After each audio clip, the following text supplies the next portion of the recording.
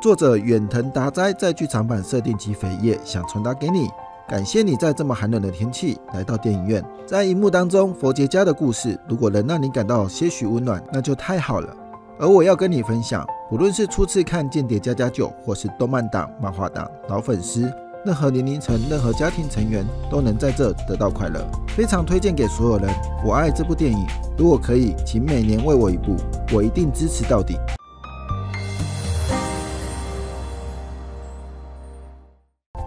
嗨，大家好，我是一麦。如果在不剧透下，我认为有些内容依旧可以分享，后面也设有防雷线，可安心观看。spyfamily 间谍家家酒是远藤达哉在2019年3月25日于少年 Jump 定期连载的作品。最近第2季动画也在2023年12月23号完结。官方为了延续热潮，于2023年12月22第2季完结的前天发售这部剧场版 spyfamily 抠得坏的，会在12月20飞去大阪买电影票，抢看当天一早的首映。在日本电影院比较特别，能买到奇美拉爆米花筒，并且设有院线的周边区，其中安妮亚的周边特别有人气，占这区一半的位置，相当好买，并且限制每样商品1人1个。我也买了一堆，有兴趣可以在下面的虾皮连结查看。电影进场后会发放剧场版设定集，开头作者想说的话也写在这本扉页，里面还有剧场版的短篇漫画，会有剧透，所以最后再分享。反观台湾电影的周边，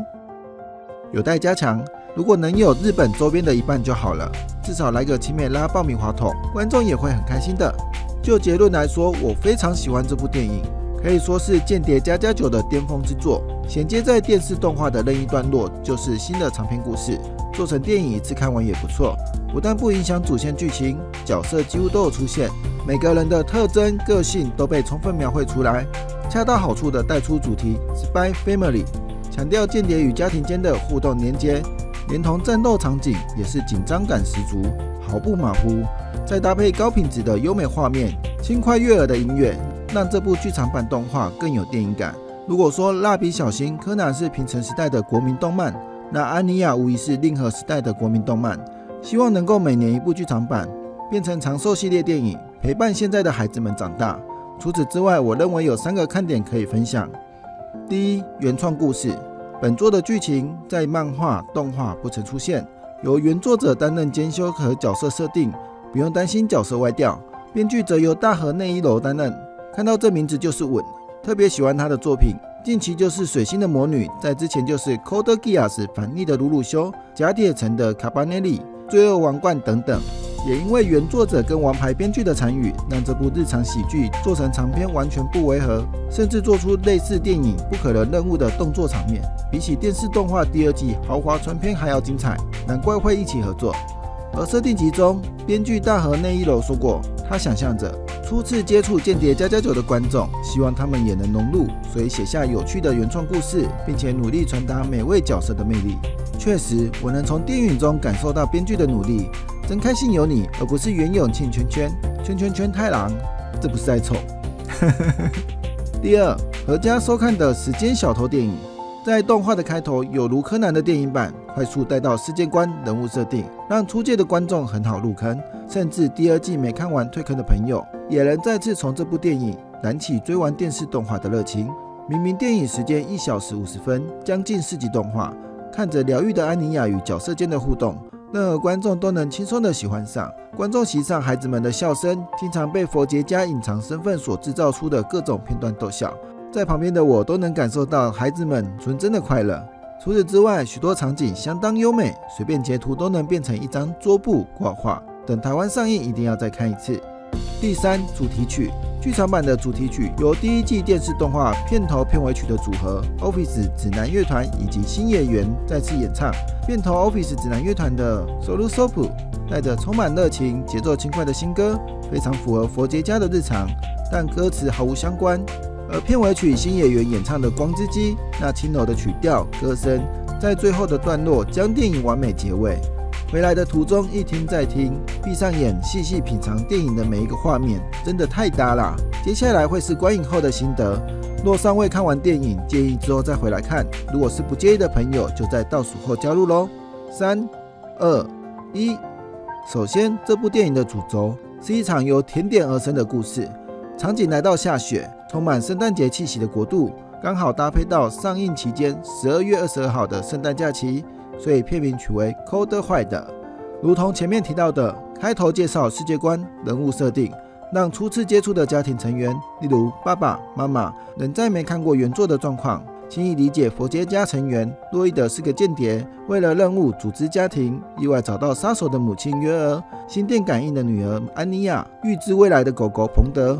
此次的洛伊德收到上级指示，要更换行动代码枭的负责人，为了向外使交涉继续执行任务，并守护世界和平，所以向安妮亚提议制作审查委员的校长爱吃的甜点美蕾美蕾，并且全家出游至佛利吉斯，品尝道地的点心味道。而出发前夕，约尔意外目击洛伊德与夜幕 kiss 的画面，因此一家人抱着不同的心情开始家族旅游。洛伊德想着提高任务的成功几率，约尔的内心充斥着出轨的不安感，安妮亚则是愉快的哇咕哇咕。这次他们记得带上彭德，这才是一家人啊！从这段看出编剧尽量在日常的生活中带出电视动画的角色们，尤其是出游前洛伊德与菲欧娜的催泪接吻，引发约尔天然呆的各种内心戏，真是太可爱了，忍不住姨母笑。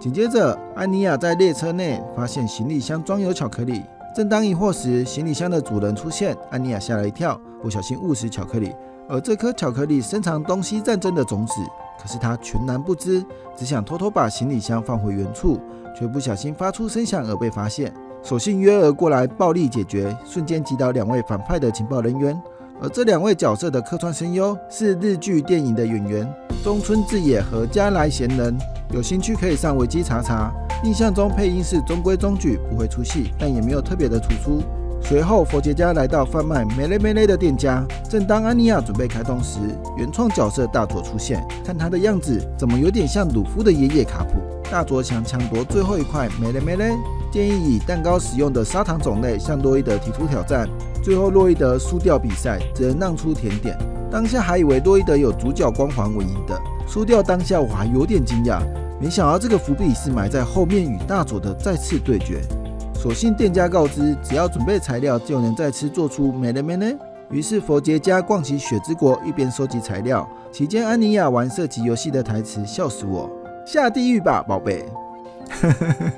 随后助攻洛伊德与约尔，让他们坐上摩天轮约会。洛伊德也察觉约尔不安的情绪，便单膝下跪，握住约尔的手，说出：“我没打算违背当时的约定。”那构图画面相当的美，好爱他们之间的浪漫气氛。而这个场景呼应到第1季与约尔求婚的片段，也联想到最近辛梅尔送芙莉莲戒指的画面，看得我内心澎湃，久久不能平复。直到后面，安妮亚为了收集最后一项材料，不幸被情报人员遇到，被抓进飞船内。这里安妮亚的各种演绎可爱又好笑，尤其是后面原创的圈圈大神那段，非常有趣，但节奏可能再缩短一点会更好。而洛伊德为了救回安妮亚，开着战斗机前往飞船，完全没想到能在 spyfamily 看到如此全面的空战画面，真的是太震撼了。来到船上决战，身为完美反派的大佐识破洛伊德的伪装，快速的反应，并对他痛下杀手。2人战斗时，画面华丽的色彩变化，加深战斗的紧张情绪，呼应一开始的甜点对决。虽然洛伊德当时输掉，但现在的他以间谍的身份赢下了战斗，整个帅爆。另一方面，约尔的战斗画面也是相当华丽，拿起锥子暗器对战改造人 Type F。明明机关枪对于暗器有着压倒性的射程优势，但约尔优秀的运动能力完美弥补这个缺点，可说是势均力敌。约尔的战力根本来到了神的境界，看得我鸡皮疙瘩。所幸最后约尔顺利战胜改造人，可是打败敌人并不是结局，飞船即将坠落，引发战争的种子。佛杰家齐心协力掌舵阻止飞船的画面，让我不禁在心里替他们呐喊加油。于是来到最后一幕，在阻止飞船坠入城市的经典高潮下，结束这部精彩的电影。接着说说设定集的隐藏内容。你知道角色的身高吗？洛伊德居然高达187公分，约尔170公分。天哪，这是巨人家族吗？而安妮亚比较正常，小朋友高度99.5公分。彭德身长约100公分的大狗狗。钢铁淑女173公分，夜幕172公分，尤里179公分，个个人高马大。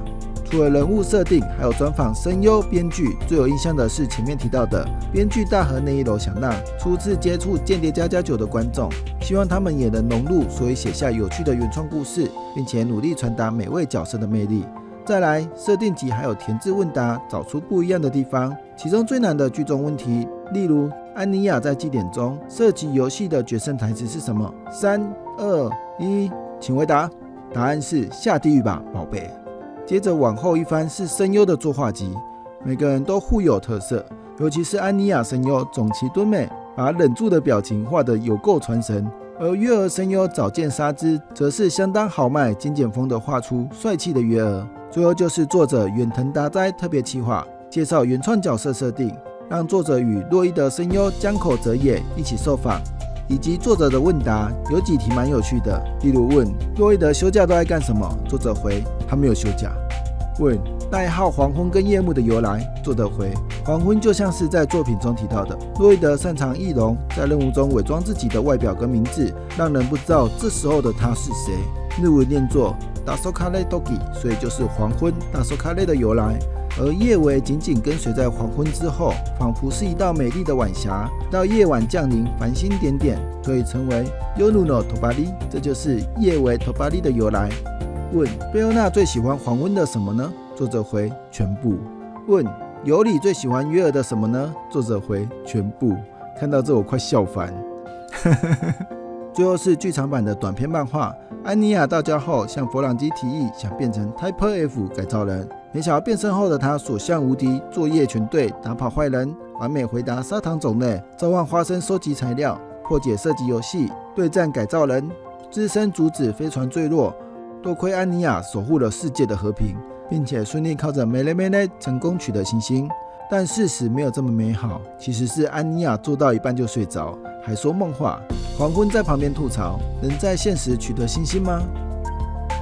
再看这部剧场版，总觉得里面的一些场景元素会联想到1990年代看过的一部动画《未来少年柯南》，当时在中视播映，名称是《未来少年》，男主角叫柯南，后来才依日本的原名翻译为《未来少年柯南》。当时就在想，柯南难道是菜市场名吗？这部动画是46年前 NHK 的第一部电视动画，也是宫崎骏的导演处女作，影响许多未来的动画师、动画导演。详情可查阅维基百科。估计编剧大河内一楼多少有些致敬的元素吧，毕竟设定也是冷战时期东西方对此为背景，只是原作太黑暗悲观，宫崎骏将其改编成适合孩子们看的冒险故事。如果有兴趣的，可以去 Anyone 的 YT 频道，目前全集免费看，我没有打广告哦，单纯介绍好作品。如果有看过这部动画的，请在底下留言，别让我一个人透露年纪，孤孤单单。回到剧场版 spyfamily 抠得坏的，虽然佛杰家没有真正的血缘关系，但我相信他们心里存在着想保护家人、珍惜家人的想法，他们就已经是真正的一家人。对于本来就喜欢间谍家家酒的人来说，这是一部令人满意的电影，充分地表达出主题 spyfamily。对于资深的影评来说，也许不是最好的电影，但会是我这种一般人想再看一遍的好作品。尤其是最后三人掌舵的模样，我会永远记得的。当然，我也知道这部电影无法适合所有的人，有些人觉得无聊、太过童趣，但是这本来就是要陪伴孩子们的动画电影，只要孩子们看得开心，跟着安妮亚一起快乐成长，这就够了。非常期待制作公司霸权社在未来的日子端出第3季电视动画以及第2部电影版，让观众在看见洛伊德出色的间谍技巧、约尔华丽的运动能力、安妮亚的各种演绎、彭德可爱的呆萌画面，让它成为继蜡笔小新、柯南、哆啦 A 梦的新长寿系列。总而言之，这是一部如此简单、如此有趣、让人印象深刻的作品。我推荐所有人务必来看这部电影。最后，我是伊麦，下次见。